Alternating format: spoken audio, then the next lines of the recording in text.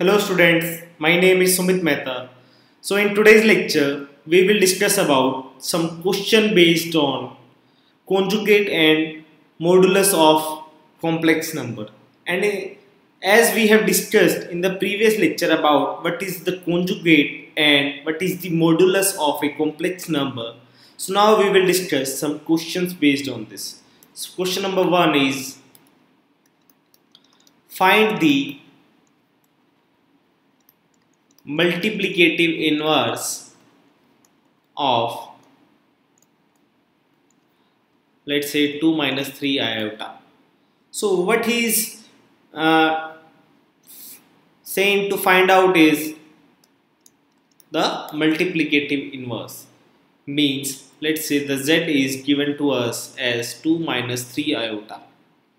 Okay, so the z bar will be 2 plus 3 iota and mod z square will be equals to zz bar.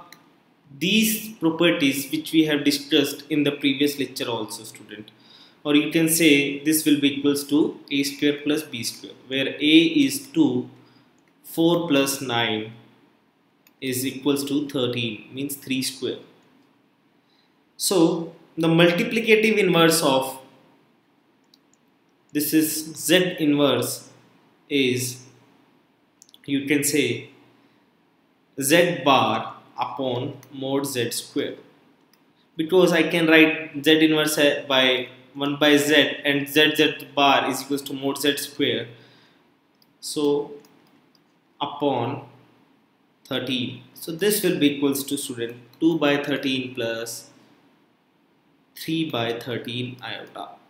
So this is the multiplicative inverse of this function given to us. I hope that this question is pretty clear to you. Now question number 2, which is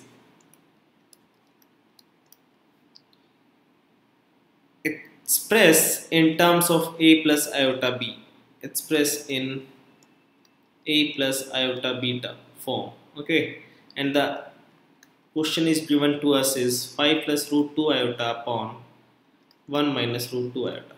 So what you're gonna do is first rationalize this complex number, which is 5 plus 2 iota upon 5 minus 2 iota into 5 plus 2 iota.